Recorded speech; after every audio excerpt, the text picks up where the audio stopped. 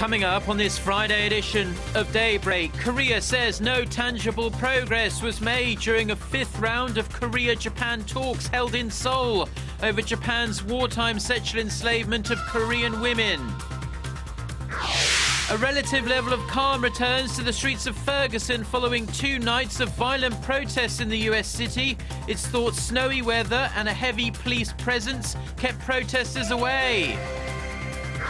Plus, Nongak, a form of Korean traditional music originally performed by farmers, is added to UNESCO's prestigious list of Intangible Cultural Heritage.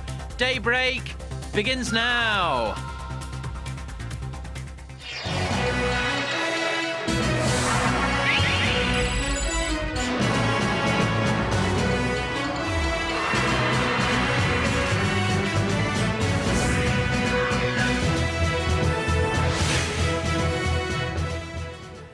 Hello and thanks for joining us. To our viewers around the world, it's 6 a.m. on Friday, November 28th here in Seoul. I'm Mark Broome and you're tuned in to Daybreak. Inspired by President Park Geun-hye and Japanese Prime Minister Shinzo Abe's pledge to improve their bilateral ties at the APEC summit earlier this month, senior officials from Korea and Japan met on Thursday for high-level talks in Seoul. However, progress remains painstakingly slow on the issue of Japan's sexual enslavement of Korean women before and during World War II. Our Hwang Sang-hee starts us off. For the 5th time this year, senior officials from Korea and Japan met to discuss Tokyo's wartime sexual enslavement of Korean women. What's different about Thursday's meeting is that it came after President Park Geun-hye and Prime Minister Shinzo Abe expressed hopes for tangible progress in the high-level talks when they met on the sidelines of the APEC summit. Around 200,000 women, mostly Korean, were forced to serve the Japanese military during the Second World War, and the issue has long been a thorn in their bilateral ties. Seoul has called on Tokyo to take sincere steps to compensate the aging victims, but Japan insists the matter was legally settled through a bilateral treaty in 1965. An official at Seoul's foreign ministry declined to provide details, but noted that positive progress was made at each round of talks. Despite recent controversy over the comfort women issue, the Japanese official reiterated Tokyo's stance about upholding the so-called Kono Statement, a landmark apology issued back in 1994. Also discussed was the planned trilateral foreign ministers meeting with China. The official expressed skepticism about the 3 top diplomats sitting down within this year, saying it would likely only happen after the December 14th elections in Japan. The 2 sides will meet again for a 6th meeting in Tokyo next month. Hwang Sang-hee, Arirang News. North Korean leader Kim Jong-un's younger sister has been appearing more and more with her brother in the country's state media in recent weeks. To go with her increased public presence, she's been granted an official title. On Thursday, the North Korean Central News Agency referred to Kim Yo-jong as the Deputy Director of the Workers' Party of Korea, a position that's roughly equal to Vice Minister. You can see her in the green jacket there. The 27-year-old was among the officials who accompanied the regime leader when he visited an animation studio in Pyongyang recently. She's believed to be a staunch supporter of her brother in the absence of their once powerful aunt Kim Kyung-hee, who has been missing from the public eye since the execution of her husband Jang Song-taek. South Korea's chief nuclear envoy will visit Russia starting next Monday. Seoul's foreign ministry says Hwang Jung-guk will meet with his Russian counterpart during a 3-day trip to discuss North Korea's nuclear program. This follows North Korean Special Envoy Choi Ryong-hae's visit to Moscow last week, after which Russia's foreign ministry said the North is ready to return to the stalled 6-party talks without any preconditions. A form of traditional Korean farm music and dance ritual known as Nongak has been inscribed on UNESCO's list of Intangible Cultural Heritage. With this inscription, South Korea now has a total of 17 cultural assets on this list. Our Kim Ji-yeon has the details. A rush of adrenaline, and then comes a calmness one feels when encountering Nongak, a traditional Korean music from the early 1900s. Coined as farm music, Nongak was chanted by farmers while working long, back-breaking hours in the field to help them overcome the difficulty of agricultural life. The music is enjoyed today by many Koreans for its upbeat rhythm and performance, and now it's officially recognized by UNESCO as one of the world's Intangible Cultural Heritage. Nongak is Korea's 17th item on the UNESCO list, alongside the country's folk song Arirang and the making and sharing of kimchi known as kimjang. Nongak is a creative art form. The performers and the audience are united as they're invited to join along in the performance's rhythmic changes. The recognition of Nongak as a UNESCO cultural heritage is expected to become a catalyst in the move to preserve the art form, to pass it down to generations. This will be a great motivation to come up with creative and systematic ways to preserve and develop our rich cultural asset. Also added to the UNESCO list this year is North Korea's version of the folk song Arirang, alongside South Korea's version of the song, which was added back in 2012. Kim Jeon, Arirang News. Now, oil prices have plunged to a 4.5-year low. This after OPEC refused to cut oil production. The price of Brent crude tumbled more than 6.5% on Thursday, falling below $73 a barrel for the first time since mid-2010. The 12 members of OPEC, meeting in Vienna, decided to maintain production at 30 million barrels per day. Crude oil prices have been dropping like a stone this year, losing around 30% of their value since June due to rising US oil production and slowing demand growth in Asia and also Europe.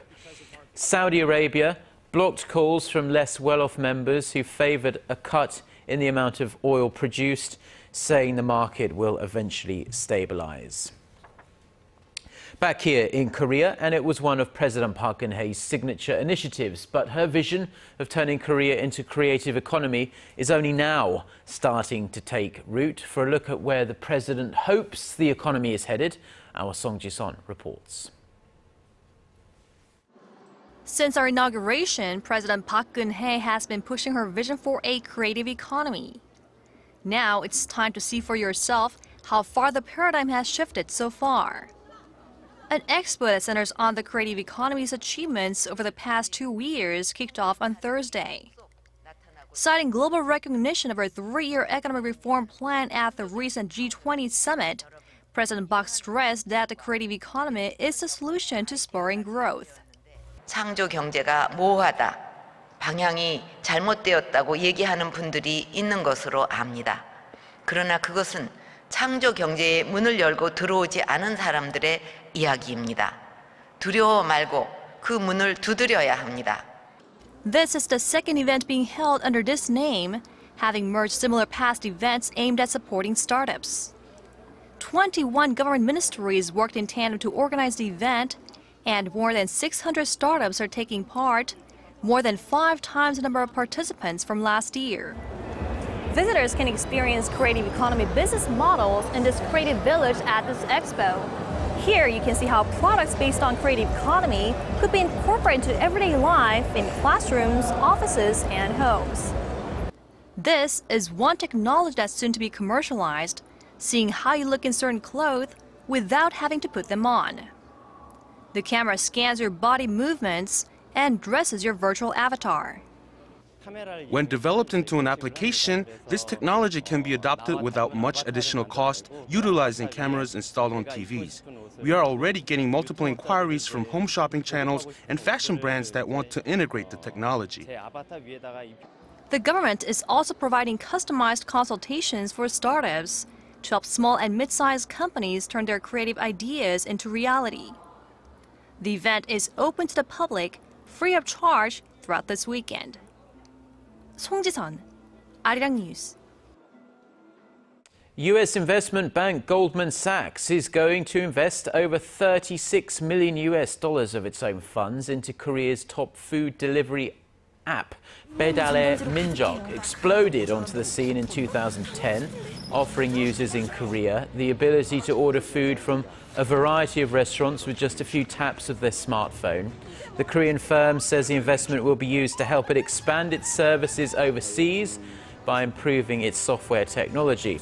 Last month alone, 4 million deliveries were made through this app, with more than 140,000 food businesses around the nation covered by the service. There's been a significant shift in attitude towards marriage, and it's happening right now in Korea. More and more Koreans are saying there's no real need to tie the knot. New data shows more than 4 out of 10 Koreans don't consider marriage something a person has to do. Just 6 years ago, less than a third of Koreans had that same opinion. The survey conducted by Statistics Korea also found that 47% of Koreans would be willing to live with their boyfriend or girlfriend, something that might have been looked down upon just a couple of decades ago. 3/4 of respondents also said the process of getting hitched is just too stressful, not to mention the financial expense of a nice wedding ceremony.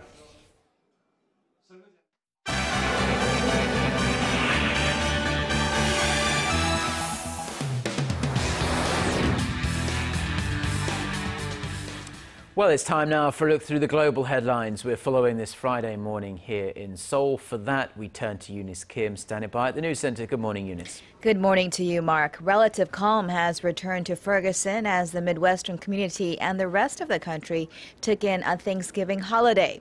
Police said only 2 people were arrested Wednesday night in marked contrast to the more than 100 detained in the first 2 nights of angry protests, sparked by a grand jury decision to not indict a white police officer who had shot and killed an unarmed black teenager. Against a backdrop of boarded-up storefronts, residents gathered for turkey giveaways and church services, where a pastor consoled the heartbroken Midwestern community and prayed for the families of Michael Brown and Officer Darren Wilson.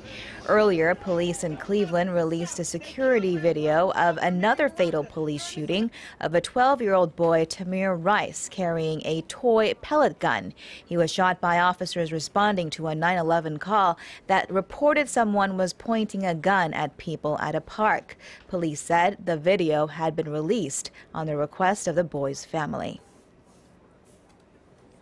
Mexico's president has announced a police force overhaul to unify all local units into one national force.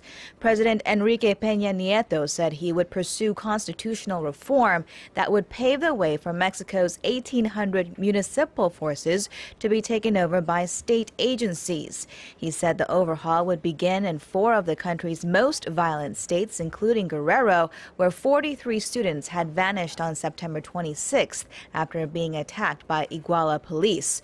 Relatedly, 11 partially burned bodies were discovered in southwestern Mexico, an hour's drive from where the students went missing. It is unclear yet whether the 2 incidents are related. In Japan, a volcano eruption has triggered flight cancellations as authorities issued a warning to residents. Mount Aso in Kumamoto Prefecture continued to erupt on Thursday since Tuesday, spewing out volcanic ash, muddling visibility, and also shooting rocks up as high as 200 meters. The eruptions are not considered large, but the regional office urged residents in municipalities around that volcano to be alert.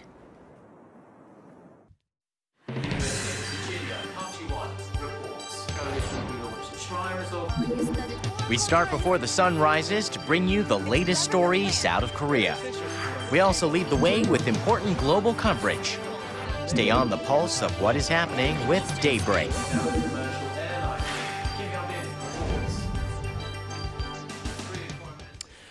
Now, Korea is known for having some of the fastest internet speeds in the world, but it could all be about to get even faster, perhaps by even 100 times faster than it is now. Korean researchers have developed a device that they say will do just that and also cut the cost of the internet in the process. Kim Hyun-bin reports. The process of getting internet service at home is more complicated than you might think. At the moment, you try to connect. A signal from the computer terminal box is sent to the internet provider company, which then relays it through 2 other outside networks. The 4-step process is not only complex, it's expensive, since there's a fee for using those other networks, which are foreign-made. But change is coming. Korea's Electronic Telecommunication Research Institute has developed a device that simplifies the process. The optical fiber cable transceiver will cut costs by 1/10 compared to the previous process, and it's made to provide ultra-high-speed access. The current system provides internet at an average speed of 100 megabytes per second. The new device provides it at 100 times faster, at around 10 gigabytes per second. The new product is still not commercialized, but is expected to become a hot item once it is, not just because of its speed. Since all networks are integrated, the service price for network and operations could be cut by a third. When the device hits the domestic market, sales will rise at least 50%, and it is expected to open up foreign markets in the near future. Experts say the new device is expected to bring in roughly $91 million in sales and will be implemented in the 5G telecommunications and other high-quality multimedia systems. Kim Han-bin, Arirang News. Now, today is Black Friday, and originally, of course, this is a US holiday shopping tradition, but the buying frenzy has reached Korea these days, and for local retailers, it means pulling out all the stops to satisfy their customers and stop them, hopefully, jumping online and buying stuff from overseas. Our Kim Min-ji reports. Winter sales in Korea are up and running, but they came a couple of days early this year. Why? Because the American shopping day known as Black Friday, which falls on November 28th this year, has also ignited a shopping extravaganza in Korea. Afraid of losing out on potential customers during the spree, local retailers are now offering their own Black Friday deals in hopes that customers will shop till they drop. Black Friday now represents a big shopping opportunity, not only in the US and Europe, but in Korea as well. We hope our sales promotions, in particular, will help us tap into the large group of shoppers that prefer to make direct purchases online. This department store has taken it a step further, opening a specialty shop that sells popular overseas brands not usually available in Korea. Products sold here can also be found on overseas online shopping malls. Although the prices run about 30% higher, when you consider import duties or delivery charges, the difference basically cancels out. Plus, there's the added benefit of being able to try out products before you buy them. It also offers after-sales services and eliminates the risks of shipments getting lost in the mail. But what spurred the shopping craze in the first place? A surge in Koreans opting to make direct purchases through overseas sites. On Black Friday, the discounts are huge and there are a wide variety of products. I usually make direct purchases about once a week, but this time I'm waiting. Data shows that direct purchases made from Korea last year topped $1 billion, and the total is expected to nearly double this year. As more people turn to the internet to buy a wide variety of foreign goods, events like Black Friday are becoming more global. But for retailers, it means more work as they compete to keep customers and gain new ones in an arena that has no borders and continues to expand. Kim Min-ji, Arirang News. Now, not one, but two film festivals kicked off right here in Seoul on Thursday evening. The Seoul Independent Film Festival has a long and very prestigious history, while the other, the ASEAN Film Festival, makes its highly anticipated debut this year. Our Park Ji-won reports. 10 representative films from 10 members of the Association of Southeast Asian Nations, or ASEAN, will be screened for 8 days through next Thursday. It's the first film festival in Korea that focuses solely on films from the 10 Southeast Asian countries, which include Thailand, Vietnam, and Cambodia. Directors and film professionals from the participating countries will visit Korea to hold talks with local audiences after their films are shown. The festival was organized by the ASEAN Korea Center in celebration of the two-day Korea-ASEAN Summit scheduled for early December in Busan. The culture ministries from each of the 10 ASEAN members have recommended one representative film from their countries. They range from documentaries and dramas to action and romance. The films have a good mix of popular appeal and artistic value. Organizers hope the film festival offers a window for Koreans to see the lives of people living in ASEAN countries. Elsewhere in Seoul, another festival, the nation's largest, dedicated to independent films, gets underway Thursday. The Seoul Independent Film Festival is marking its 40th anniversary this year. Since 1975, the festival has contributed to discovering new talents and creative minds. This year's will screen 125 films, both from inside and outside of Korea, over a 9-day period. 46 of them, 11 full-length films and 35 short films, will be in competition for various awards. 박지원, Arirang News.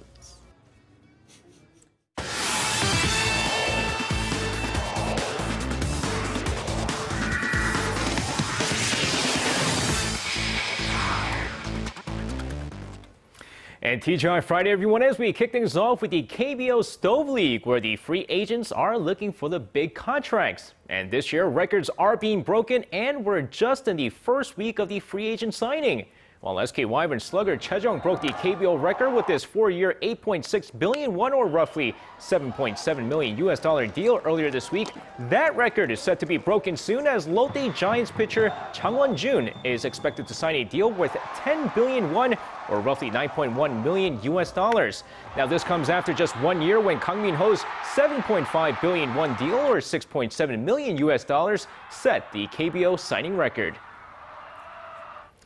And now moving over to football this time, where Manchester United ambassador and former United midfielder Park Ji-sung is set to be invited to another farewell ceremony, this time with his former Dutch club PSV Eindhoven. With the Dutch club facing off against Feyenoord this Saturday, PSV will invite Park Ji-sung for a special farewell ceremony, marking his memorable years with the team. Now considered a legend amongst many of the PSV fans, Park Ji-sung scored 15 goals in 87 matches with the team and helped them advance into the Champions League semifinals back in the 2004-2005 season. Now, meanwhile, over to swimming and the ongoing controversy over Sun Yang's doping scandal. Now, with the World Anti-Doping Agency stepping in to investigate the lack of reporting over Sun Yang testing positive on a banned substance 6 months ago, it might even lead to the Olympic swimmer missing the next Summer Games. Now, according to several Chinese reports, if WADA takes the case to the courts of arbitration for sports, the Olympic gold medalist may face a 2-year ban from all international competitions. And if that's the case, the 22-year-old will not be able to participate in the next Summer Games in Rio and might even lead to him retiring from the sport. And we finish things off on a sad note where cricket fans all over the world received the sad news on Thursday that 25-year-old Australia international Philip Hughes died after sustaining a head injury during a match. Now, despite fans and teammates praying for him to regain consciousness after being medically induced into a coma, the young star never woke up and passed away 2 days after the accident. Now, doctors say he suffered massive bleeding to his brain in a freak accident where a bouncer somehow missed his helmet and struck him with full force. Now, Australian Prime Minister Tony Abbott released a statement calling his death a sad day for cricket. It is prime. Now, our condolences go out to his family, and that's going to wrap it up for me. This has been SJ. Have a safe rest of the day, and see you guys again for your sports needs.